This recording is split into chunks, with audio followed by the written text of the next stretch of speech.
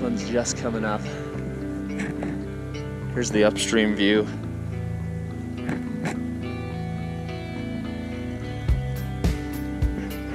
I might start a little lower actually, where the sun's actually hitting the water.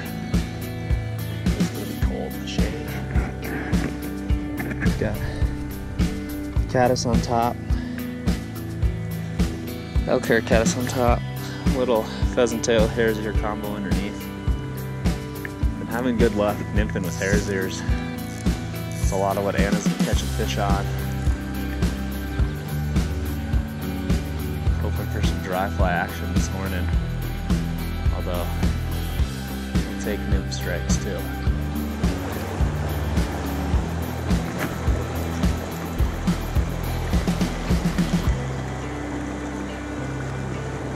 Hey, tiny fish on the caddis.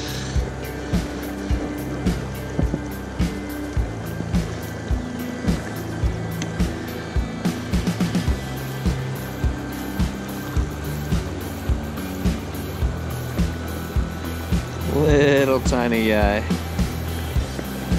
There he is, little brownie.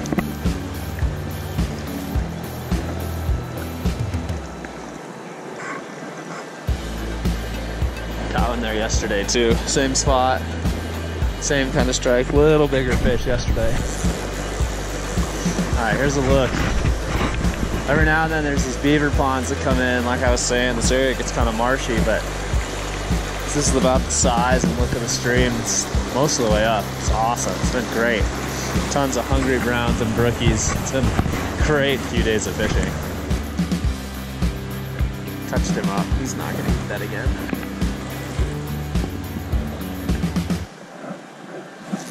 There it is.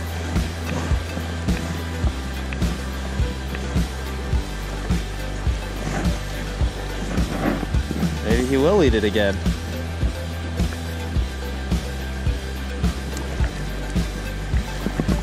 Healthy.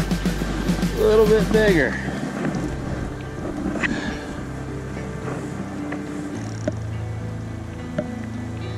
Hey, dude.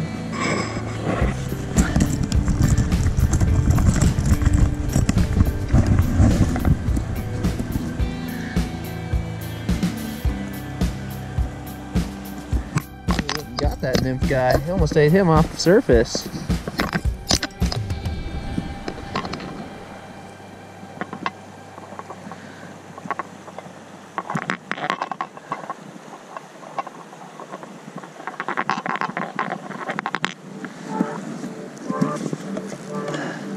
It's a nice one.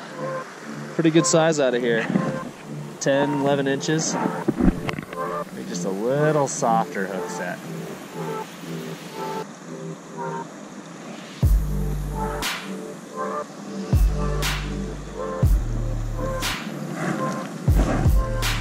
There we go. Came up and hit the caddis.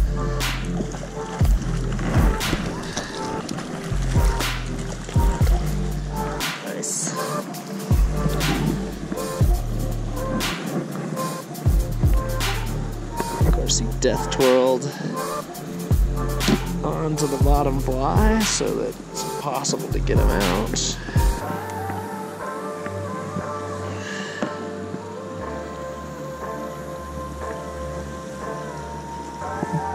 Ow, ow, ow.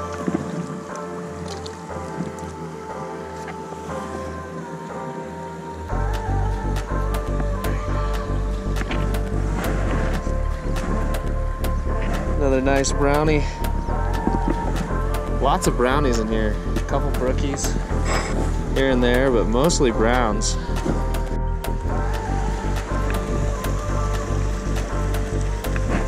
There we go.